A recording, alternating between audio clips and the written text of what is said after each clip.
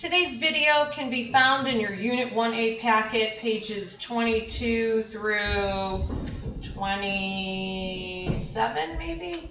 Yeah, 22 through 27. So we are talking about multiplying decimals and dividing decimals today. And you can see at the top of this page 22 that it says problem of the day. These are usually pages that I like you to show me your thought process. You do them on your own, and then we'll go over them in class. So read the example. You can see that they're showing you multiplying decimals as if they are fractions, or step 2, method 2, multiply as if they are whole numbers. Ignore the decimal points. So whole numbers, no decimal points here. 6 times 7. Then putting in the decimal points. Then putting them in, counting them up, and moving from left to right to put the decimal in the answer. So go ahead and do number 7, 8, 9, 12, and 13 on your own. You can either use step 1 or step 2, method 1 or method 2 rather. I like method 2, multiply as if they are whole numbers and then put the decimal in. So go ahead and do page 22 and we'll go over that in class. So on to page 23, dividing decimals. This can be found in the 6th grade text of your series if you go online to MB Math 2 in chapter 3, section 3. Divide a whole number by a decimal with one decimal place. So Jamie and his friend live 1 mile apart on the same street. Each block on this street is 2/10 of a mile long. How many blocks apart do the two friends live?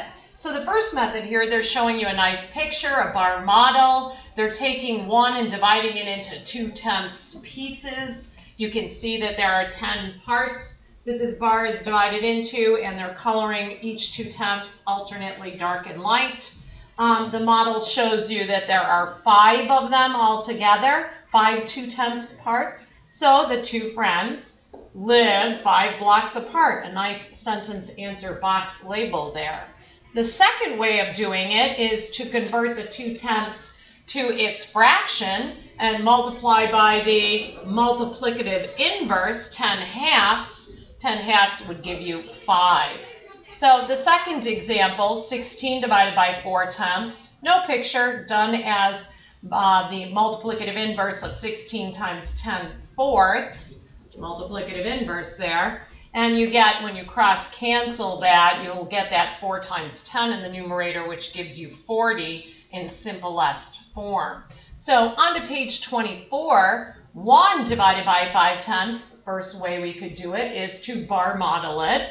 Take a rectangle, divide it into 10 parts, and what are 5/10 worth? So how many 5/10 are in a whole? And I can see that there's one of them here that's dark, and one of them here that's light, so there are 2 5/10, right? 2 5/10 in a whole, or 2/2 in a whole, right? We know that. 1 divided by 5/10 could also be written as the multiplicative inverse, 1 times 10/5, which we know 10/5 is 2. Number 2 here, 48 divided by 3/10. 48 divided by 3/10, the fraction 3/10, is the same as 48 times 10/3, and we can cross cancel that 3 into 48, which gives us 16, and 16 times 10 would give us 160. So how many 3/10 are in 48? A lot of them, 160 of them. 75 divided by 15/100. Well, 75 divided by 15/100. If we change it to 75 times the multiplicative inverse, 115ths. Well, 15 is a factor of 75. It goes in there 5 times. So 5 times 100 would be 500. Not bad. Fraction-friendly problem there. Way better than doing long division with a decimal. 9/10 divided by 3/10. Yes, I am fraction friendly. Love fractions. Love them, love them, love them, love them. Way easier. 9/10 times 10/3. Multiplicative inverse. Well, those 10s cancel. Oh, the 3s cancel as well. And everything becomes 1. 3 times 1 is 3. So 9/10 divided by 3/10 is 3 wholes. Next page. You could try this using a calculator to find each of these quotients. While I know that really, if I move my decimal 2 places, 3 5/10 divided by 5/100 would give me 7/10. Well, if I move my decimal, 3 5/10 divided by 5 would give me 7/10. I don't need a calculator to do this. 3 5/10 divided by 5, I just did that right here. Well, that's 7/10.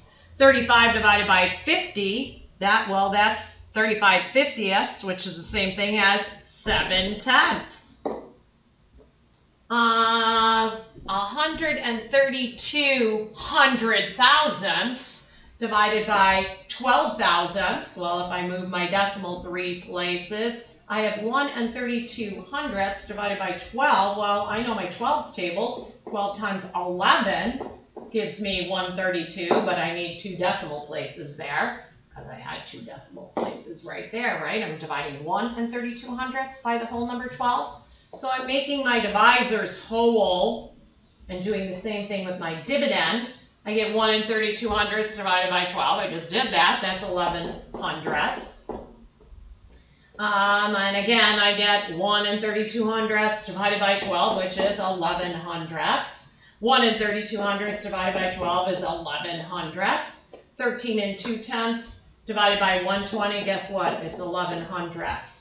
So I don't need a calculator. Yes, you can verify it. You could use a calculator. I'm doing it mentally by converting my divisors all to whole numbers. So when we divide decimals, you change the divisor to a whole number. You know that. By moving the decimal point to the right, then move the decimal point in the dividend the same number of places to the right. Why? Because division is a fraction. Whatever you do to the numerator, dividend, you have to do to the divisor, denominator. So whatever you do to the numerator, you have to do to the denominator. So we have to keep that consistent. So if we are making our divisor a whole number by multiplying by a power of 10, then we have to make our dividend larger by multiplying by a power of 10. So in fact, there's a little note here. I love history of math. The division symbol was first used by Johann Rahn in 1659. The story goes that Johann was working very late into the darkness, working for hours on problems that had to do with fractions, and he saw something like, 8 divided by, maybe a 6. And it was getting light, and his lamp light was getting very dim. And all of a sudden, he was very blurry-eyed, and it was kind of looking like this with a line and this, it was getting very blurred, and, and then he was like, oh, any number A divided by any number C, and oh, it kind of looked like this thing. And he's like, hey, we could write it like this, too. And I wish, Johann, sorry, I wish you never found this thing out.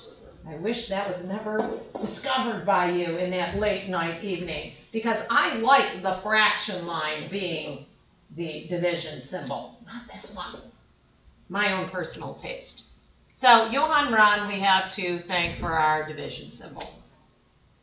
So here's an example of dividing by decimals. An estimate of this problem would be approximately 200 divided by 10. So my answer should be around 20. I'm going to change 9 6/10, move it over 1, do the same thing in my dividend, 199 68 hundredths, and you can see this problem's done for you. And then do your long division, which we practiced. 9/10 divided by 5 hundredths. Well, we got to change that 5 hundredths into 5 wholes by multiplying by 100. Ta-dun-ta-dun. 2 places to the right. 9/10. Well, 2 places to the right. You got to annex. Another cool math word. Annex a 0 there, and you get that the answer is 18. The solution, the answer is 18. So on page 26, we're going to divide here, do our practice, and move our divisor into a whole number, 9, and same thing to the dividend, 1, we're multiplying it by 10. So this problem would look like this in rational form. Well, if I multiply the denominator by 10, I have to multiply the numerator by 10. That's what fractions say. They've got to be equivalent. So this is really 63 divided by whole number 9. And we all know what that answer is. That answer is 7.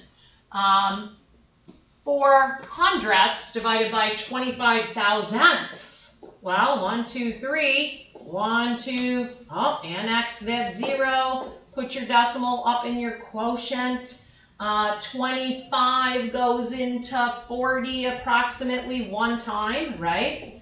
And we get 25, and when we subtract, we get 1, 5. Oh, have to annex a 0 and bring it down. 25 goes into 150 6 times. And we have a remainder of 0, so our answer is 1 6/10. Question 13. And if you know your 13s tables, which you're supposed to know, by the way, all 6th graders should know at least up to their 13s tables. So if you don't know your 11s, 12s, and 13s, get memorizing those. 1 3/10, and the decimal on 780 is at the end. Annex a 0. And I get 7,800 divided by 13. Well, I know 13 goes into 78 6 times. And then I just have a bunch of zeros left. So yes, my answer is 600. There are 600 times 13 to get 7,800. So the answer is 600 there. Solve each equation. My dividend here is the 528 10,000ths. Divided by 6 hundredths. I'm going to move it 2 places, and, oh, well, 6 doesn't go into 5, so 0.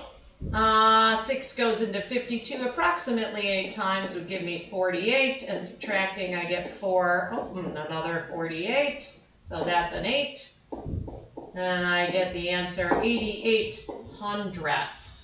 So page 27 seems to be missing in my smart notebook here. I repeated page 26 again. So go ahead and read page 27 and do that problem number 7 on the bottom of page 27. And that's it for today.